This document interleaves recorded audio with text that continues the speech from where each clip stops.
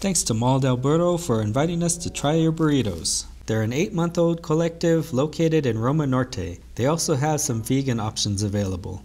First, she's making the Burro macho with beef tenderloin, Argentine chorizo, Oaxaca cheese, guacamole, cream, rice, cuarasamano chili, and pico de gallo. Next is the Burrito del Mar with shrimp breaded with garlic, guacamole, manonita cheese, chipotle, carrot, red cabbage, rice, and pico de gallo.